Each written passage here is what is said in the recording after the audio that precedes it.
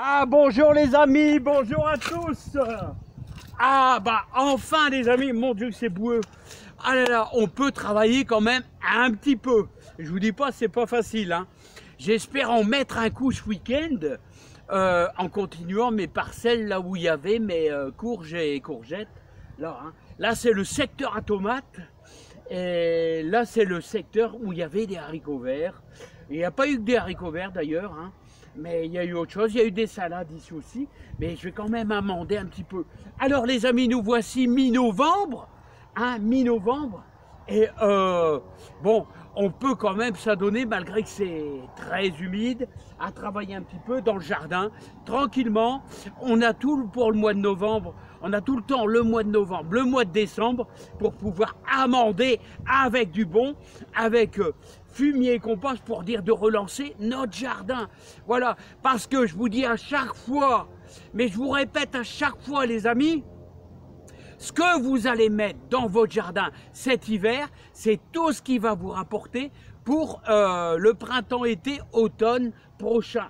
Voilà, on recharge le jardin en, on va pas dire en énergie, mais en énergie plutôt pour les plantes, c'est-à-dire surtout en compost et un petit peu de fumier. Fumier n'est pas obligatoire, hein. Voilà, il y a des parcelles que je vais apporter un peu plus. Pourquoi? Parce que la parcelle où il y avait les pommes de terre et la parcelle où il y avait les potimarrons est un peu faible les amis. Donc il faut redonner un peu de vigueur. Voilà, un peu de vigueur les amis. Voilà.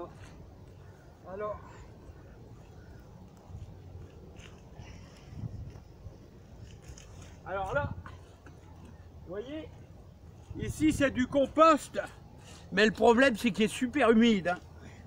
Il est super humide, il est pâteux, bah forcément il n'arrête pas de pleuvoir les amis, hein. Il n'arrête pas de pleuvoir et puis je vous dis pas, on va se casser la figure les amis. Regardez ça, c'est tout du fumier de vache, c'est pas mal là.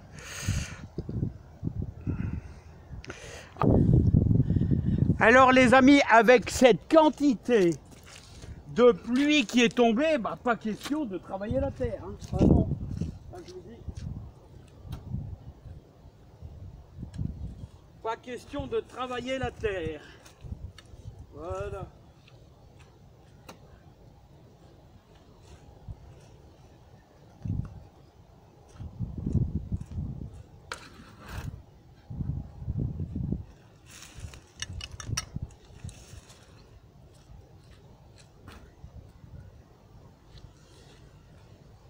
Alors les amis, là je vais pas quand même en mettre de trop. Je vais quand même pas en mettre de trop parce que j'avais déjà mis une brouette de fumier de cheval. Donc je vais pas trop mettre de compost vu qu'on a déjà nourri quand même très bien, hein. Alors les amis, et je voudrais vous faire voir encore un truc que je vais commencer à faire les amis. Alors les amis, on va commencer aussi à travailler un petit peu dans la terre. Voilà, récupérer les quelques dernières petites tomates. Voilà.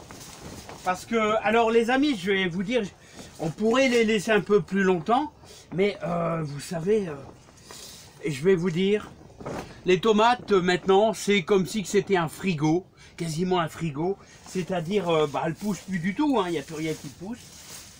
Donc vous les tirez. Allez, hop, vous les secouez, je les sors, allez, voilà, et tout ça les amis, bon ça, on fera une soupe à la tomate, les amis, voilà, hop, et là, allez, voilà, je tire le tout, et vous avez vu les amis, je garde les ficelles, hein. Ah ouais, je garde les ficelles. Alors les ficelles, vous voyez, hop, je fais ça, je les accroche en hauteur, voilà. Et l'année prochaine, je vais réutiliser les ficelles, voilà. Et n'oubliez pas, il va falloir amender. Voilà, je vais faire un mont les amis, parce que je vais faire un mont de compost à côté du fumier de cheval, parce que hey, j'ai encore encore une dizaine de pieds de tomates à retirer. Hein. Ah, les amis, voilà. Donc là pour l'instant, on ne fait qu'un mont. Voilà. Alors super important d'apporter, lui pendouille un peu et il m'embête. Alors super important d'apporter aussi dans votre serre de la bonne nourriture, c'est-à-dire compost. Ah, puis j'ai tendance à mettre un peu de fumier chaque année, en effet, c'est vrai, parce que ici, comme je vous dis, chaque année je fais mes tomates.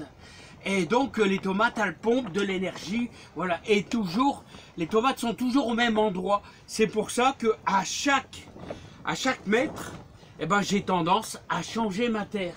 C'est-à-dire, je creuse, vous voyez, je creuse tout simplement. Voilà, je creuse tout simplement à l'endroit où il y a eu mon pied de tomate. Et je changerai ma terre. Ça ne sera plus la même terre. La terre sera changée, la terre sera renouvelée, les amis. Hein. Ça, c'est important. Hein. Surtout quand vous faites, normalement, la rotation des légumes, on ne met jamais le même légume au même endroit. Hein. Voilà, donc il faut changer sa terre.